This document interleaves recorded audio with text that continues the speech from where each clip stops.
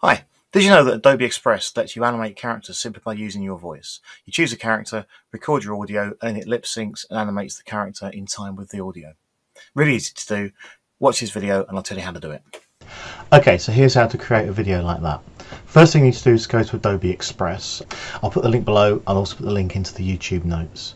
When you're in Adobe Express, you'll see your character screen here. On the right hand side of the screen, you'll have a choice of different characters to choose from. You can choose from unicorns and talking goldfish and bandits and so on. I'm going to choose this blue cat character.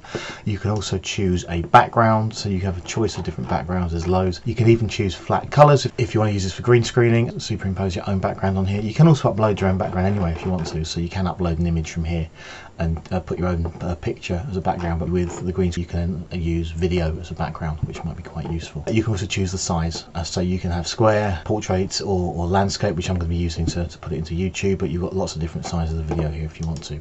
If you don't want to record your voice, if you've already recorded your voice in something like Audacity or so on, then you can click on choose an audio file, click on there and upload a pre-recorded piece of audio, which will then be used in place of your voice recorded through the site.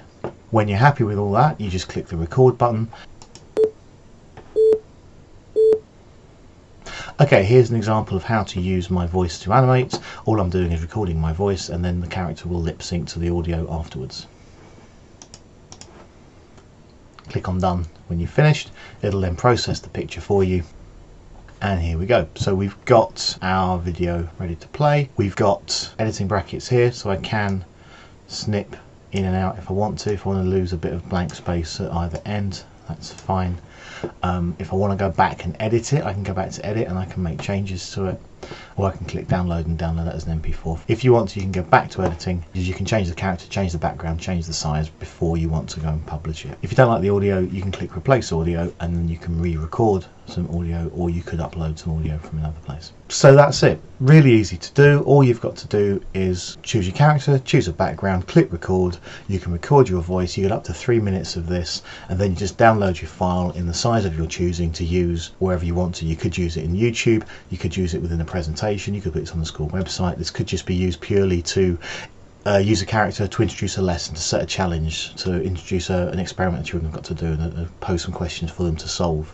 Rather than you doing the talking, it could be an animated character doing it instead, which is always kind of fun. Hope you like that video. Please go and check out Adobe Express. I think it's really good. There's loads of other features in there. Again, if you haven't really seen it, it's free, and there are class accounts and school accounts you can get as well, so it's well worth investigating. Thanks so much for your time. Hope you found that useful. Please like and subscribe if you like that video. I'll be back with some more videos in the very near future. Thanks again. Cheers. Bye bye.